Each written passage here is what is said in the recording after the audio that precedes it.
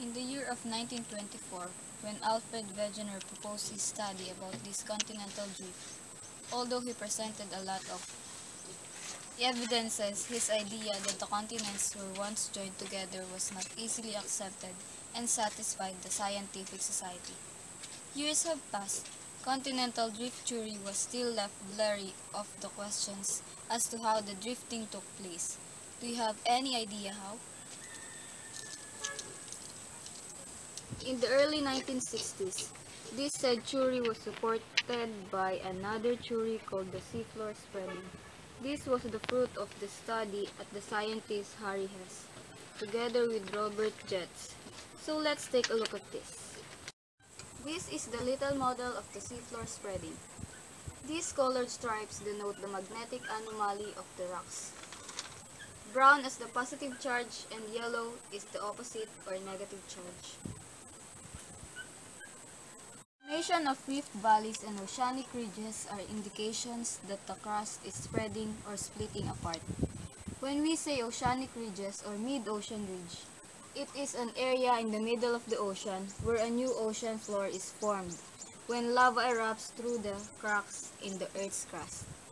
In this case, the plates are forming divergent plate boundaries wherein they tend to move apart. Most divergent boundaries are situated along underwater mountain ranges, called oceanic ridges. As I said earlier, as the plates separate, new materials from the mantle oozes up to fill the gap. These materials, the magma, will slowly cool to produce new ocean floor. So let's have a clearer look. Suppose that this is the actual crust. According to this seafloor spreading theory, hot, less dense material from below Earth's crust rises towards the surface at mid-ocean ridge.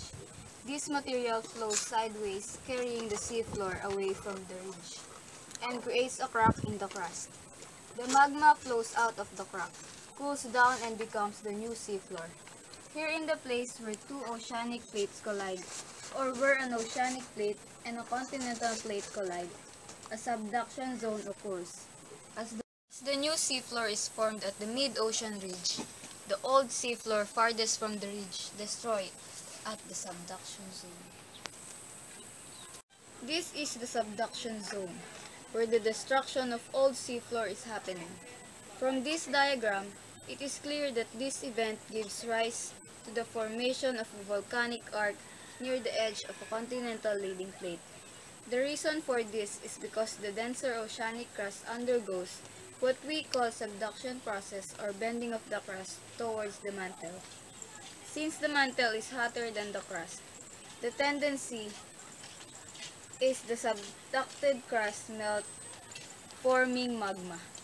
Addition of volatile materials such as water causes the magma to become less dense. Therefore, allowing it to rise and reach the crust once again and causing volcanic activities on the continental leading plate. For the oceanic crust, one important geologic feature is formed, and that is the trench. So it is not always that the molten materials at subducted seafloor were going back to the ridges to fill the gap, but also to rise up here at the other side that causes the formation of volcanoes.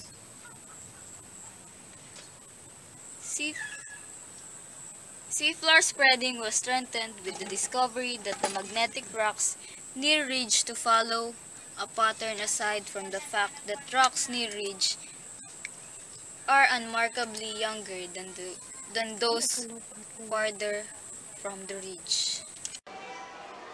As these crystallize, the minerals behave like tiny compasses and align directly to the Earth's magnetic field. So when magnetic reversal occurs, there is also change in the polarity of rocks. This allowed us to visualize the magnetic stripes in the ocean floor similar to this model and to construct a magnetic polarity time scale.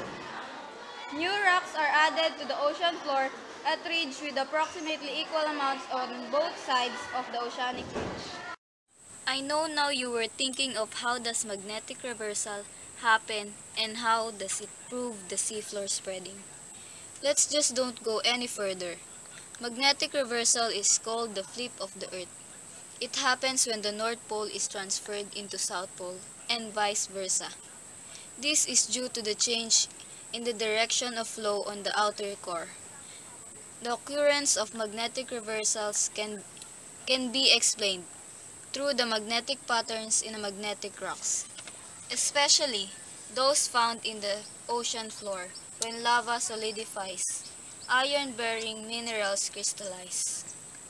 The stripes on hot sides are of equal size and polarity, which seem to mirror images across the ocean ridge. And do you know what does this indicate? It indicates that indeed the seafloor is spreading. Over time, the new oceanic crust pushed the old oceanic crust far from the ridge.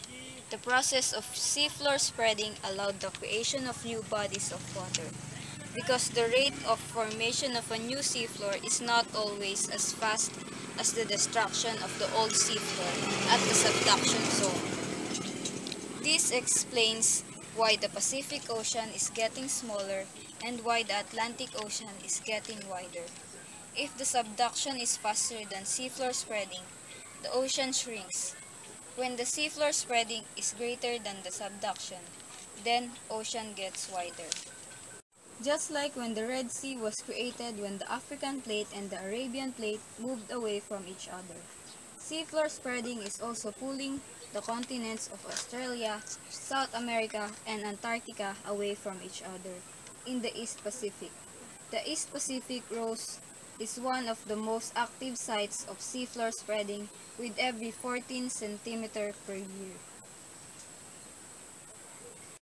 So maybe million years from now, the broken continents will join together again.